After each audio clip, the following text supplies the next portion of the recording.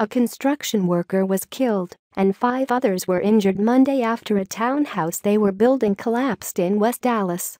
Dallas Fire Rescue spokesman Jason Evans told the Dallas Morning News that 6 people were inside the building about a mile west of downtown Dallas when it collapsed at around 4 p.m. Officials said 20 to 30 people were working in and around the wood frame structure when it collapsed, trapping the 6 workers.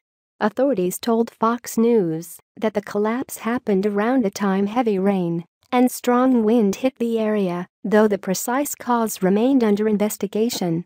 The National Weather Service reported wind gusts exceeding